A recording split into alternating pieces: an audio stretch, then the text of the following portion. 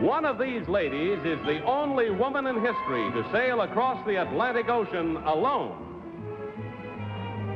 What is your name, please? My name is Ann Davison. My name is Ann Davison. My name is Ann Davison. Only one of these ladies is the real Ann Davison. The other two are imposters and will try to fool this panel. Tom Poston, star of the Broadway hit musical Milk and Honey, Mimi Benzell, Johnny Carson, and Peggy Cass on To Tell the Truth with your host, Bud Collier.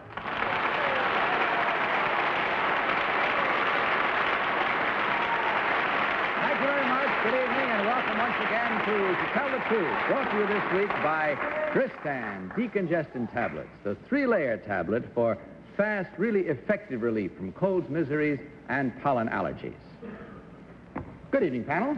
Hello, Bud. So, Mimi, it's a great pleasure to welcome you to our show tonight. thank you very much, Bud. I hope I can tell the truth. Well, even if you don't, you'll have fun trying, I'm sure. Panel, would you kindly open up your envelopes, take out your affidavit cards for the first time, and follow along as I read. I, Ann Davison, am an author and a sailor. My latest trip was a 6,000-mile solo voyage around the eastern half of the United States in a 17-foot outboard motorboat. I went from Miami up the inland waterway to New Jersey, then up the Hudson River through the canals to the Great Lakes. From there, I sailed down the Mississippi to the Gulf of Mexico and thence back to Miami. The trip took 6 months and is the subject of my recently published book, In the Wake of the Gemini. My first book, called My Ship is So Small, is the story of my solo trip from Europe to America in a 23-foot sailboat. I am the only woman in history to ever sail across the Atlantic Ocean alone. Signed, Ann Davison.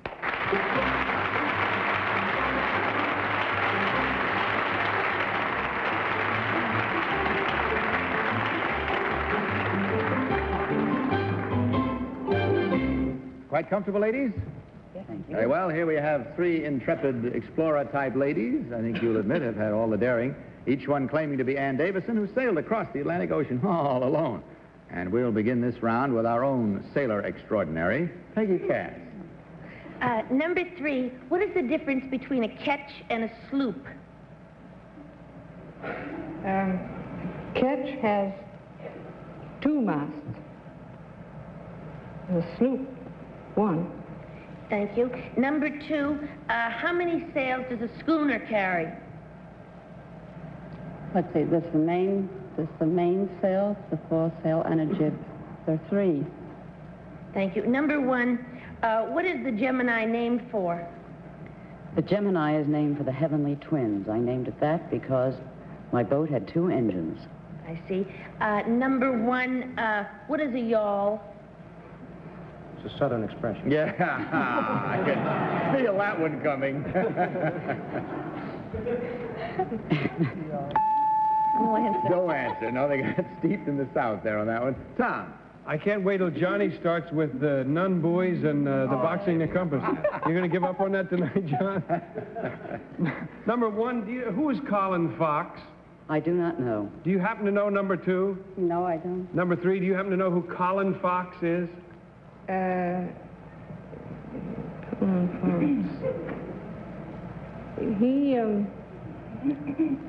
He did some sailing. He's with sailing? Well, the question is very germane to your particular achievement, ladies. I'll say that. Tell me, where did you sail? What was your origin when you started your cross the ocean trip, number 3? From England. Where? Plymouth. And where did you land, number 3? How do you mean? Where did you first come to, at what point did you come to the United States, or was it the United States? Came to the United States. Where did you Dock first? Miami. Oh, my Mimi goodness. Benzell. Number 1, when you took the trip from up the Hudson River through the canals to the Great Lakes, what was the first lake you entered? The first lake in the Great Lakes? Yes. Ontario. Number 2, how much horsepower did your 2 engines have? 35 each. 35 each. Yes.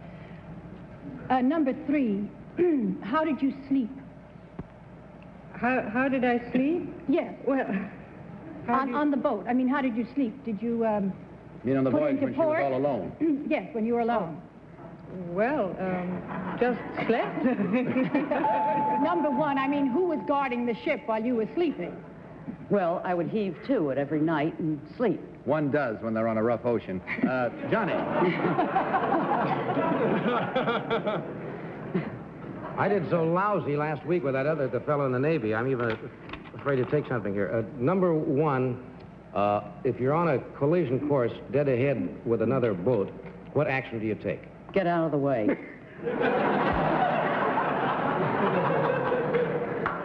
Well, let me rephrase that. Would you go to port or starboard? Port. All righty. Number 2, I'll try this one again. What's a sea anchor? A sea anchor is an anchor that you drop when you are actually at sea, and it drags to keep you on course. That's all we have time for, I'm sorry to say, because the questions were just really getting interesting and keen, and so let's spend all that energy now in marking our ballots, if you will, please. Without consultation, will you vote now for number 1, number 2, or number 3? Of course, our team of challengers will receive the usual $250 for every incorrect vote. Are we set? All ballots marked? Johnny, have you voted yet? Yes, I All have. set? Okay, Tom, for whom did you vote? I voted for number 2. She seemed to have the poise and equanimity of a lady who might be able to do this rather adventurous thing. And I would be very surprised and pleased to hear that the first woman who sailed the Atlantic alone went from England to Miami. I think it would be a real long way to go, but... Mimi. Well, I voted for number 2 also, because there are very few women that know such mundane facts, and here I'm going to get murdered, as what horsepower is in an engine. But number 2 answered very quickly. She told me 35 horsepower in each engine. Of course, I have no idea whether engines have 35 horsepower or not. But I voted for number 2 on that basis. Okay, fine. Johnny, what about your I'm going to selection? go along with the group. I voted for number 2. Number 1, you do try to get out of the way, but you should go to starboard on something like that. And number 2 knew the sea anchor, so here we go again, friends. Peggy.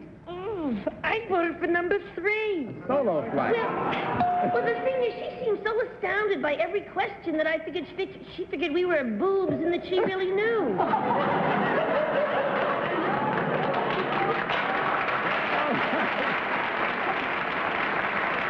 Well, let's get to the unveiling right away. The votes are in, the minds are made up, so let's not waste any more time in getting at the truth in this matter and finding out which one of these ladies is the real one who sailed across the Atlantic Ocean alone. So will the real Ann Davison please stand up?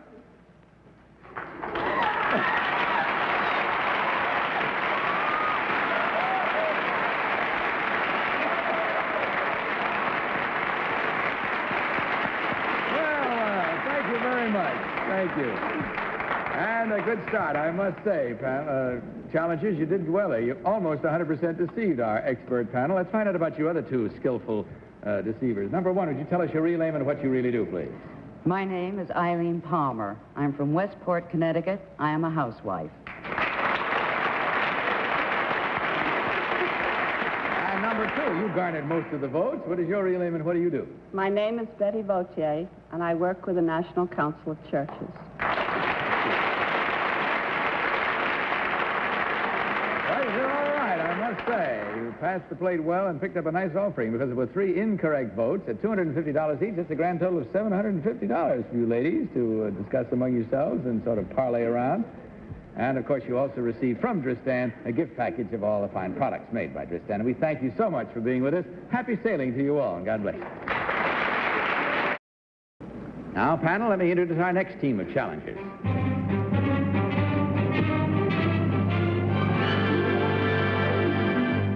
What is your name, please? My name, Claude Terri. My name is Claude Terri. My name is Claude Terri. Follow along again, panel, if you will, with your copies of this affidavit. I, Claude Terri, am the owner and manager of the famous Tour d'Argent, the oldest restaurant in Paris. Tour d'Argent is famous for its wine cellar, its magnificent view of Notre Dame Cathedral, its gastronomic museum, and the fact that a fork was used there for the first time in history. The specialty of the house is pressed duck. Since 1890, each duck served has been numbered. J.P. Morgan ate duck 71,676. Queen Elizabeth was served number 185,937. And duck 259066 was enjoyed by Harry Truman. Tour d'Argent served its first meal in the year 1582. It has been in continuous operation for 380 years. Signed, Claude Terri. Now, panel, you heard, as I did, these gentlemen all claiming to be Claude Terri, owner of the Tour d'Argent restaurant. And we'll start this cross-examination with Tom Poston. Tom? Thank you, Bud. I hate to do this, but unless I'm very much mistaken, I had the privilege of meeting Monsieur Terri fairly recently. It was a brief meeting, but I was so impressed by the fact that he owned this magnificent restaurant that I remembered well enough to have to disqualify myself, I'm sorry to say. Oh, too bad, Tom. All right. Mimi, then you will start. Well, I'm terribly sorry. I've never eaten in Tour d'Argent, but I'm going to try and see who runs the place. Number one, you say in your affidavit that the first fork was used at the Tour d'Argent. Would you tell me how many prongs in that fork? How many prongs in the first fork? Prongs, the little spear points. You know, how many of them were there in the first fork? 2, 3, 4? In the very first one. In the fork itself, the first fork. Pouchette, is that a fork? Two. Number two, what was the fork made of? Silver. Number three, if I were to start at the Place Blanche and walk to the top of the Montmartre, I would come upon a scene that is very famous in a painting. Would you tell me what that is? I am sorry I didn't get the question. I don't know if I could repeat it. I'm too tired to take that walk again. We have to travel over to Johnny now anyway. Johnny, do you care to take a walk? I'll try, yes. Number two, are you familiar with an item that was in the paper today about a plane that went through the sound barrier in a region of France and broke 4,000 bottles of wine in a restaurant, in a wine cellar? It was in the paper today. Oh? I'm very sorry. Well, so am I. Number three, what is the name of the organization in Paris or France that rates restaurants? They give them a rating by a certain number of stars or... Oh, yes. Guide Guide Michelin. What is the greatest number of stars that a restaurant can have? 3 stars. Thank you. Peggy. Number two, what is brandade? Brandade is brandade morue is codfish, which is hashed up with olive oil and with various things, parsley. Number three, what is the hospice de Beaune? It's a wine of Burgundy.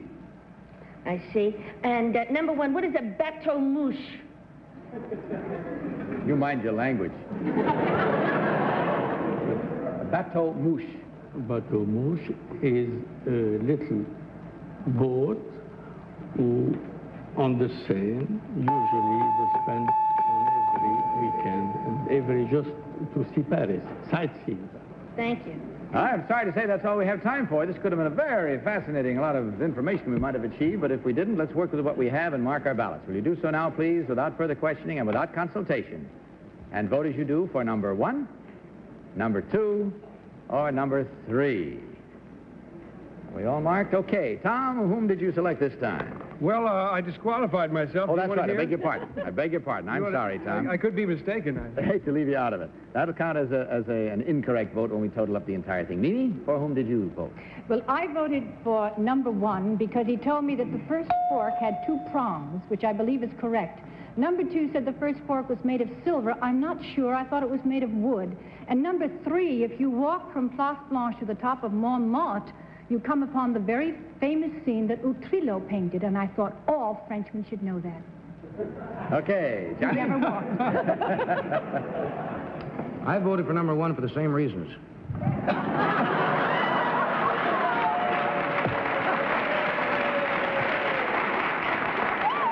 right. Peggy, which one did you select? I didn't. I voted for number 3 because he knew about the Hospice Bone, and also if Tom was impressed by him at the party, he's very good looking. I'm impressed by him here. So All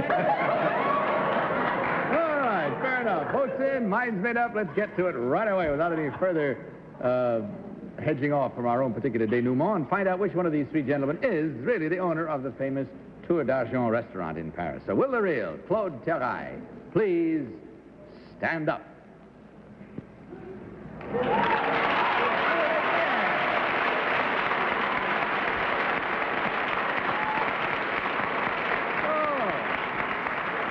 Thank you, sir. Thank you very much. How do you happen to be in this? You may sit down, sir, if you will. How do you happen to be in this country? Have a seat. Well, Asseyez-vous. indeed. Well, I was asked by the Gourmet Society for the Legion of Arts to supervise a dinner at the Gotham Hotel for 150 people, and I brought my chef with me. Whoa, that should be some dinner. I can. yeah, so I would myself. Certainly. Well, Let's find out about the other two. Now, number 1, you got 2 of the votes. What is your real name and what do you really do, sir? My name is Edmond Sousa. I am born in Cairo, Egypt, and I'm a portrait painter. Portrait painter. Thank you, sir. Very nice to have you with us. Number 2, may we have your real name and what you really do, please? My name is Richard de Rochemont, and I was born in Boston, and I'm a motion picture producer.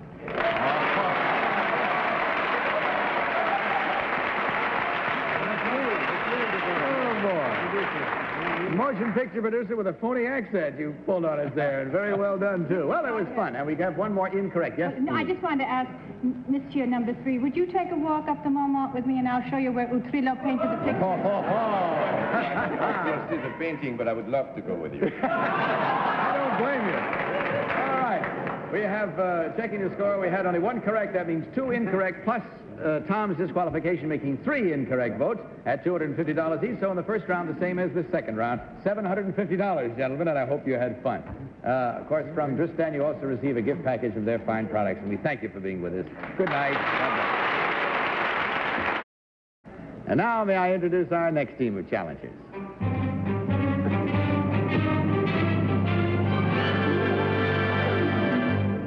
What is your name, please? My name is Jim Cook.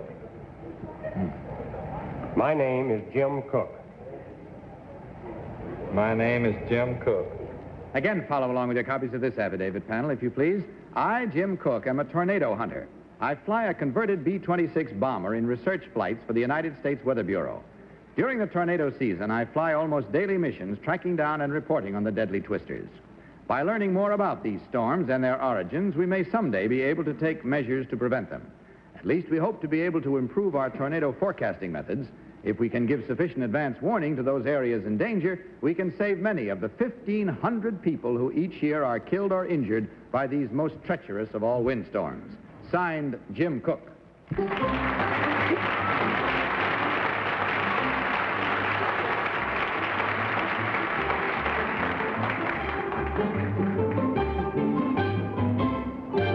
And we just heard these 3 stalwart gentlemen, each claiming to be Jim Cook, tornado hunter. Let's begin this round with Mimi Benzell. Mimi? Contestant number 1, would you tell me where the chief Weather Bureau forecasting station is in the United States? Washington, D.C. Number 2, what kind of clouds do you look for when you are tracking a tornado? We normally look for a storm cloud, more commonly known as a cumulonimbus. Number 3, is it true that a tornado loses its punch, as it were, over water? Yes, however, it's usually a water spout when over water. Johnny? Number 2, in every degree of latitude, how many minutes is that? 1 minute. Actually, 60 minutes per degree. 1 second of latitude is 1 mile. All right, number 1, would you answer the same question? 1 minute, 1 degree. That's right. Number 3, what's an isobar? A line at every point on it has equal pressure. Number 2, what is LORAN? L-O-R-A-N. LORAN is a abbreviation for long-range navigation. Thank you. Peggy?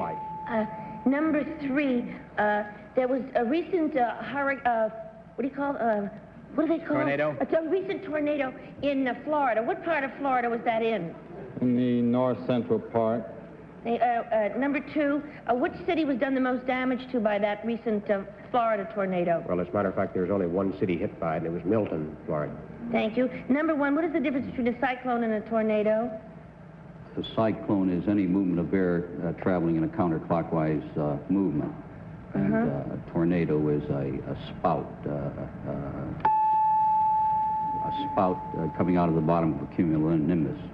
Oh, I see. Tom. Thank you, Bud. Dear old number 3, what are those 6 knobs on the throttle quadrant? The 2 throttle controls, the 2 prop controls, and 2 carburetor air controls. Thank you. Number 2, where are the manifold pressure controls? They're on the pedestal just to the right. Thank you. Where are the prop pitch controls, number 1? Just to the left of the throttle. Thank you. That's all the time we have. It's time to vote once again. Came upon us too quickly tonight. It's been such interesting rounds all the way. So will you mark your ballots, please, right now, voting as you do without consultation for number 1, number 2, or number 3. All set and ready to go. Thomas, whom did you select this time? I wanted to vote for number 3, and my pencil came down and wrote 1. I don't know whether that means anything, but I forced it to be number 3 anyway. Just because of the way he sounds and the way he looks. They all answered questions beautifully. Mimi. Well, I voted for number 3. I have no reason particularly, excepting he said it was a water spout. Number 1, I think Baltimore is the place where the Chief Weather Bureau forecasting, or they get all the information. And number 2, you knew so much. Yeah, didn't he, though? Johnny. I voted for number 1. Tom has been in the Air Force, and I peeked over and cheated. Peggy, your vote, please. Gee, I feel like a nut. I voted for number 2 because he knew so much. All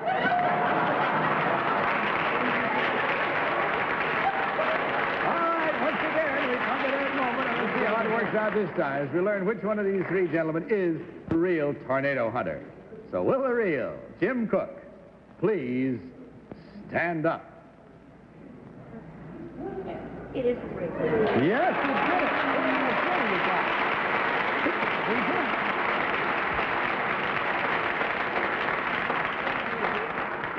Is there any danger involved in that? It sounds terribly dangerous. Is it? Well, only the fact that it spawned the twist as we know it today. There's a lot of danger in that. He's the father of the twins? Just about. Let's see now. Number 1, would you tell us your real name and what you really do, please? My name is George Clovis. I own and operate High Point Inn at Mount Pocono, Pennsylvania. And number 2, what is your real name and what do you really do, please? Well, my name is Jess Ballou, and I'm Eastern Advertising Sales Manager for the Saturday Evening Post, the reading magazine. Boy, good new stuff, isn't it? Well, gentlemen, if you had fun, you also take along to you not quite as much as the first 2 rounds did, but 2 incorrect. They're $2.50 each is a total of $500. Not bad. Also, of course, from Tristan, you receive a gift package of all of their fine products. Thanks so much for being with us. Happy tornado hunting. Good night. That's all the time we have for tonight. I would like to ask Tom one additional question, though. In our first round about the young lady who sailed all alone across the Atlantic, you mentioned a Colin Fox. Colin Fox was a man who sailed a canoe single-handed from England to this country, Newfoundland or someplace. Maybe America. I mean, maybe the United States, but certainly from England to America. Alone. Wow. In a canoe. A sail canoe, of course. Not for me. Yes, Mimi. Mr. Collier, Mr. Poston, how do you sail a canoe? I thought you paddled a canoe. No, it's a sail canoe. Big one. Big canoe. Bigger from here to Georgia. A big thing. Okay.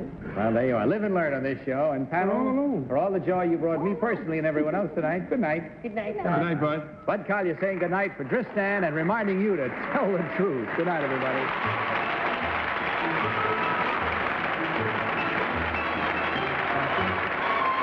To Tell the Truth is a Mark Goodson, Bill Todman production.